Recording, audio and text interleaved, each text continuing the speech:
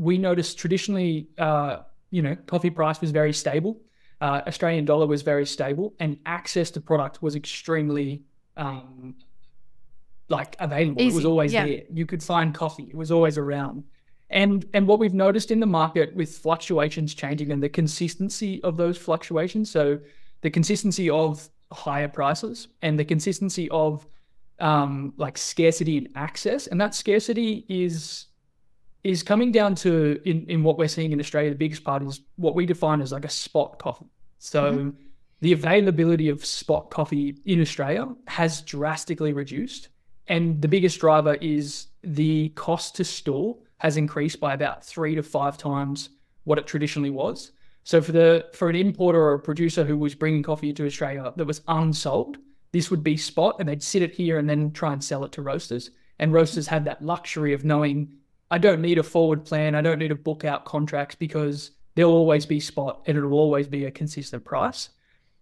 That's not there anymore. And it's not coming back. This episode is proudly brought to you by Mapper Forward's workshop, It's Time to Become a Coffee Consultant. Learn how to diversify your revenue streams and create freedom from your day job while saying goodbye to that alarm clock forever by becoming a consultant within the coffee industry or directly to consumers who have shifted towards home brewing and home roasting. Protect your income from challenging times in the coffee value chain by taking this course today. Go to mapperforward.coffee/workshops or click the link in the show notes for details. Welcome to the Daily Coffee Pro by Map It Forward, friends. I'm your host, Lee Safar, and this is episode 1 of a brand new 5-part series with Caleb Holstein from Greensquare. Welcome to the podcast for the first time, Caleb. Thanks for having me, Lee. So, folks, if you don't know about Caleb, you should know about Caleb. Caleb is, and I want to take a second here to tip my hat to Caleb. The reason is because there are few people who take the journey. Let me say it a different way. There are many people in the world that have ideas.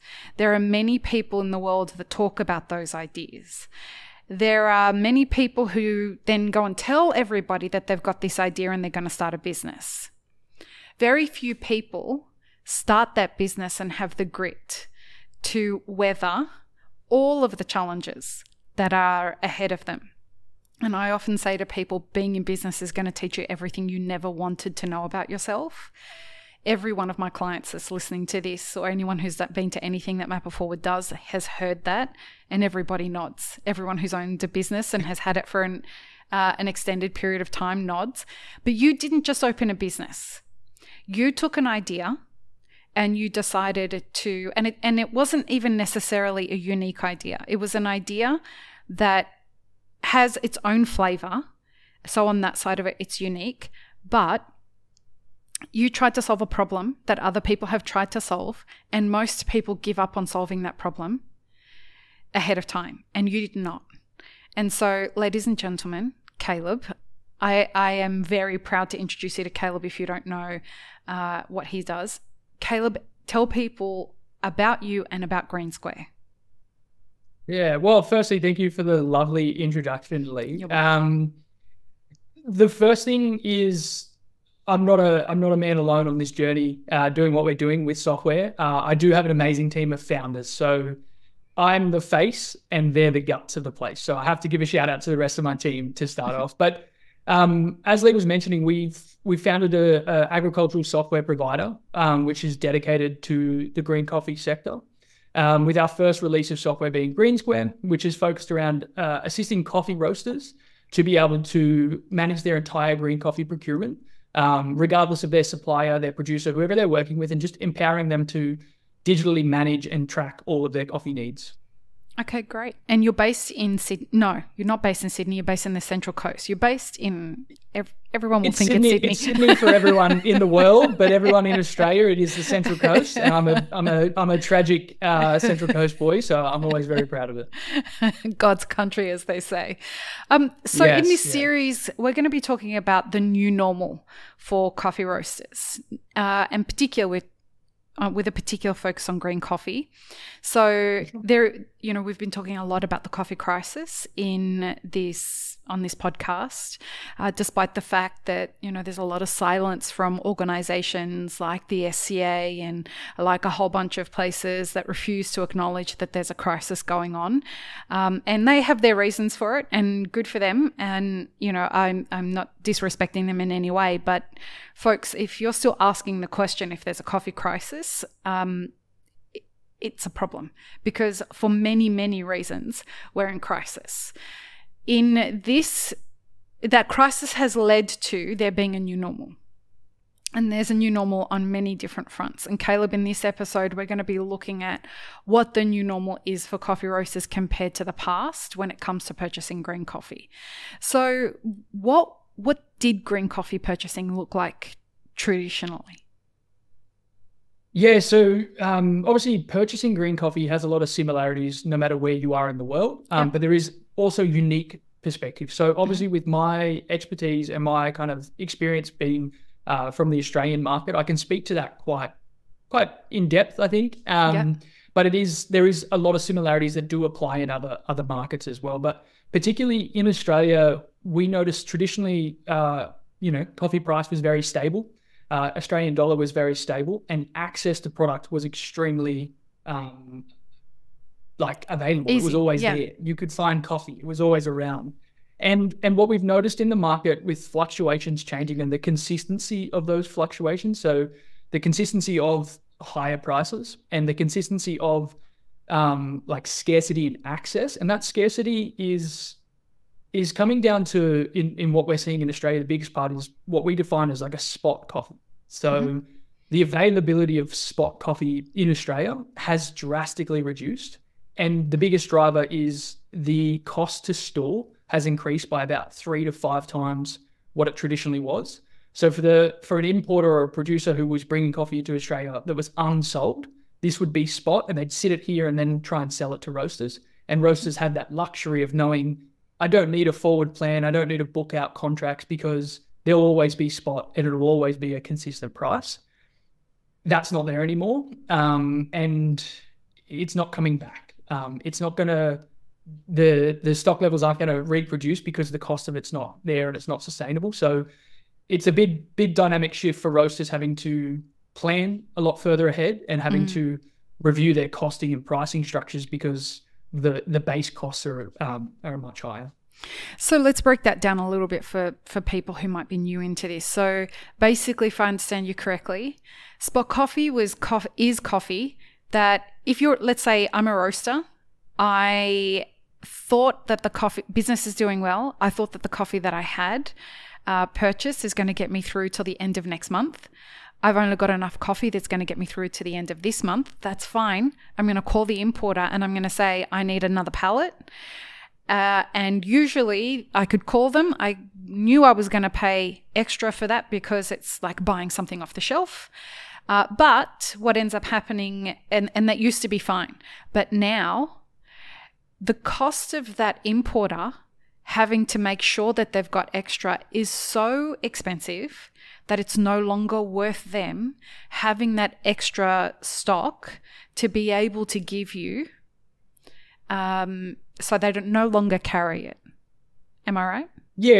Yeah, correct. It's definitely that as a kind of a summary of it. There is still spot coffee, but it's gone from, like, I would say it's probably at like 20 to 30% the volume that was historically stored in the country. And that other 70% is the real big challenge that's kind of hitting roasters going, right, there's just not as much.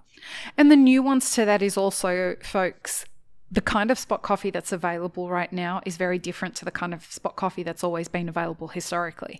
If you want spot coffee that's at like an 86 or even 85, 86, 87, you're more likely to find spot coffee that's scoring that cup score than you are to find a spot coffee that's an 81 to an 84. That's the experience that we've been seeing around the world. Is that the same as what you're seeing in Australia? Similar, yeah. We're noticing, I think it's hard to say as a broad spectrum because it's not a warehouse I get to walk into and look at. Right. This is spread across multiple importers and kind of trading companies in the country. But we're seeing the pressure landing on the kind of lower end specialty blender options. just particularly with those being the ones that require the most volume from spot traditionally. So as Lee's example was kind of talking about, I might not have enough for the rest of the month. That is largely based around blend consumption. Yeah. We're feeling the pain at the moment. So how is it all? So what's the shift been caused by? It's a combination of things. I think there's really like visual examples of this. So like there was the Brazil frost that we saw, I think it was 2020 and we kind of 2021. So we visibly can see those things. That's a great mark of, okay, environmentally there's been changes. We are seeing more like higher frequency of environmental effects with global warming and different things affecting crop production. We're seeing just another range of like shipping challenges. So the visual one that pops to everyone's mind is the Suez Canal. That's not happening every week, but we're seeing things like extra delays out of Ethiopian ports due to unrest in the Red Sea. And these things are just becoming more and more frequent. They were always happening in a supply chain, but now with the frequency, they're kind of creating more challenges. And then the other side is the inconsistency in consumption. So with the pandemic, we saw a concern. So people were overbuying or underbuying because of a concern around fluctuation. So it is the perfect storm, along with the commodity market varying quite rapidly and kind of being extremely volatile. It's the perfect storm that all of these events are happening more often, more frequently, and putting more pressure on coffee roasters.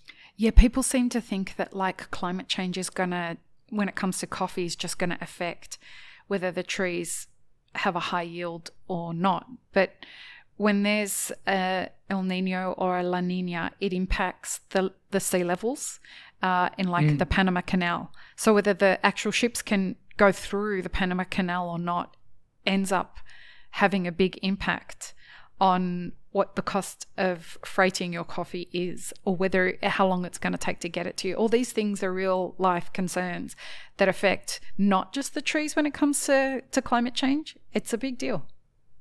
Yeah, I think one thing just to touch on with like sea freight is we often look at it from our industry and think of us competing for space with other coffee providers. We're competing for space on these container ships with everything. The amount of sea freight that's increased over this, like since the pandemic and the need for it has just been rapid. That how much can any coffee producer, not just, coffee producer versus coffee producer or exporter versus exporter, how much can a coffee container be worth in comparison to a container of maybe some some hardware tools for a technical, there is a cap on that. Yeah. And we're competing kind of with this entire space. So it's challenging. Yeah. And I got to say, Caleb, like props to you, because there's been a real shift in your social media and you have really started informing people about like what's going on with with Yemen and the ships that that can't come out of Ethiopia. You've been really great at informing people about that. I've really enjoyed the content that you're putting out on that.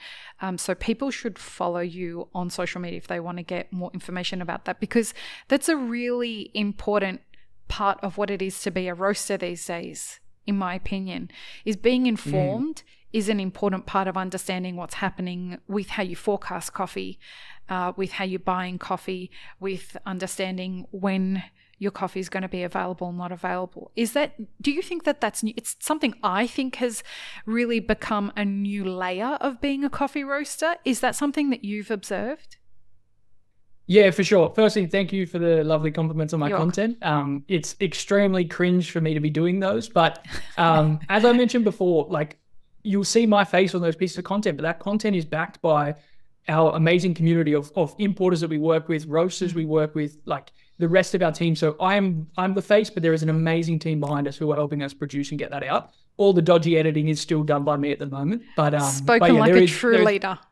But there is more people who kind of advise and help us get these things. But the big shift that I've seen as a coffee roaster is we talked about like previously in the market, it was a lot of consistency. There was a lot of availability, and it was quite easy to have access to a lot of things and understand what was going on because things weren't changing all the time.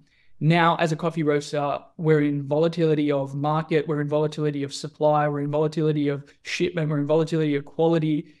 Everything's in kind of constant flux that we need to find channels and communication streams that help inform us. And I think traditionally the coffee industry, in my opinion, hasn't been good at this across the board, whether we don't have a standardized education structure. And anyone who knows me, I use this example all the time. If I want to become a chef, which I did at one point, I can go and there is a standardized set of training that I can do to have that skill set and then to communicate with other people with that skill set. The coffee industry, we do not have that for a barista. We do not have that for a cafe owner. We do not have that for a roaster. We do not have that for a green buyer. So access to information and insight has always been about who you know, how you know them, where you know them. So the goal of what we're trying to do with our content and with our platform is democratize access to technology, information, and education. So that's kind of what we're trying to focus on. Yeah. Yeah, and everyone at the SCA just started yelling at their podcast apps or yelling because there are all these SCA certified courses that are supposed to bring everybody up to a standard. And yet, when it comes to this kind of stuff, there isn't the kind of education or adoption that I think is helping to empower people in what is necessary to adapt as quickly as is necessary to adapt. There is a massive gap and you're helping to fill it. I hope, this podcast is helping to fill that gap. It's why we try and do this. Like, this podcast is not recorded weeks and weeks in advance because things move so quickly now. Yeah. So, go ahead. I think just one thing I'd like to touch on there quickly is, from my perspective, I don't associate any wrongdoing or any mishap by our industry in this ability of having education. Our industry has grown, in my mind, really rapidly. And I'm young in the industry, but having, the ability of working with quite senior people and networking and understanding quite senior people who've been in our industry, its rapid growth hasn't allowed for that education structure. So I have hope still that we'll look back on this in 10, 15, 20 years, however long it will be, and our industry will have education structures. Until it does, anyone who's trying to provide education is doing amazing work. So hats off to everyone in the space trying to elevate and communicate. But I don't think it's any particular wrongdoing except for the age of our industry and the maturity of our industry as a whole, that requires that time to be able to have those education things. So until then, you're left with us on podcasts or me on social media, walking my dog, talking about green coffee. Very diplomatically put, sir. Well done. Okay. I believe it though. I know it's hard. I know how hard it is for me to make an Instagram. I can't imagine how hard it would be if someone gave me all the money in the world to build an education system. I couldn't do it right now. So, but it's not just that. It's that what do you educate on? The problem is that we call instant coffee, and we call, coffee that is brewed in a siphon that takes an extraordinary amount of time, and with very expensive coffees, that is also called coffee. And so commercial coffee, specialty coffee, which we don't have any clear, real lines about what the difference of that is, all of these things blur the line on all of it. And for sure. And so when you don't have any clarity in the market, and I mean from the perspective of the consumer, when you don't have clear lines around what that is, the education that we're providing is not, everyone's going to be arguing about what the real definition of specialty coffee is and what a real coffee is. And so we get lost in all of that fuckery. And because we're lost in that fuckery, it's easier to just focus on competitions. Let's just go and get into competitions because that's easier because we can't figure out the rest. Go on. I think from my perspective, and once again, I do put it back to the age of our industry and the maturity of our industry as a whole. And I don't mean maturity in any way other than I do think our industry as a whole has a lot of maturing and growth to do. I see it as it is hard to communicate and it is hard to educate an audience when it is, like you're saying, we're educating consumers. That's always a challenge because at the end of the day, does a consumer want to be educated or not? And I think all the foundations that are being laid in our industry at the moment are going to make that next generation have an easier conversation, or that next generation be able to have this kind of perspective. So we can't rush those things. We can't kind of expedite those processes. And when it comes to competition, if I could do one thing, I think as a coffee industry, we need to realize, as a specialty coffee industry, once again, how do we define that? But as a specialty coffee industry globally, we have the opportunity to focus on not competing with each other, but actually how do we raise the tide? So in my sense, we could compete with others by gatekeeping the information, the access, the insight, the technology, and make amazing coffee for ourselves, making purchasing decisions and do all these things. Or we can actually open it and open source it and democratize access to these things and say, if we get all boats to rise, if I can help every single Australian coffee roaster improve their costing and their budgeting and their forecasting for their green coffee, that's a win. That's a huge win because that means we're going to have more independent roasters who have better financial structures so they can survive. That's a great thing. So it's like, I want to fight against this competition mentality. We see it in Australia, particularly about who charges how much for a flat white in Sydney and Melbourne and all this stuff. And our mainstream media here is horrible at the moment, to be honest, releasing where to find $1 coffees, where to find this. And the big thing is we're not fighting with the cafe next door. We're not fighting with the cafe in Melbourne or down the road. We've got to try and find common ground to work together, and then we can actually move forward. So you're a treasure to our industry, sir. I'm from the Central Coast. I was raised by hippies, but I do believe in we have those opportunities to work together and actually move these things forward. And myself and the team, we're putting all our energy on doing that. Well, and this is the kind of mentality that we're trying to foster throughout the industry, right? By building values-based businesses that actually work together with each other. When you have two values-based business who want to buy products from each other, want to support each other, that's just strengthening what I feel like is an alternative coffee industry that I hope becomes the mainstream of what we're trying to do as an entire industry. And I work really hard to make sure that they're the kinds of people that we bring on the podcast so that we can amplify the voices of those kinds of people. So I really appreciate the perspective that you're bringing, especially being somebody who is building a platform that amplifies and enables that kind of business practices to all of the people who do what you do. But not just that, I think that when you look at Gen Z that are coming through, they did not come to play.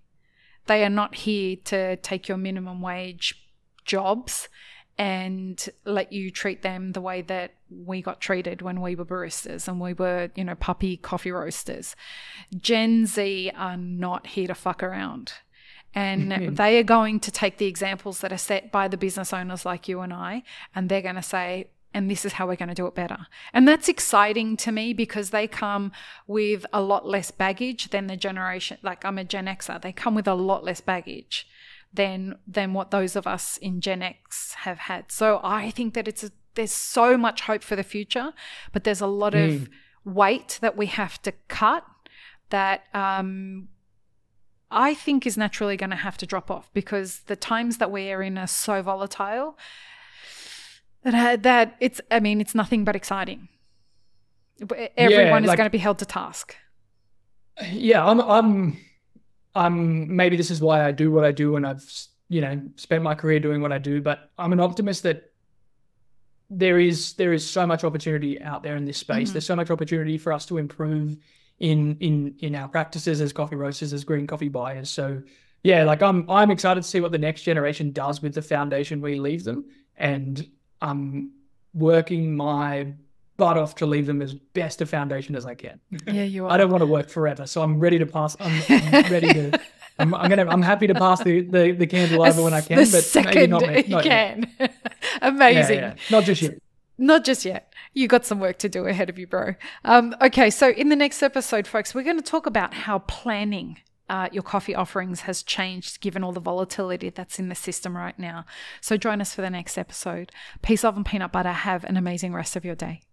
I really hope you enjoyed this episode, friends. Please don't forget to show us some love by subscribing, liking, commenting, and most of all, sharing this podcast with your friends. Check the show notes for links, including our sponsors and our Patreon. And stay tuned for more great conversations on the Daily Coffee Pro by Map It Forward.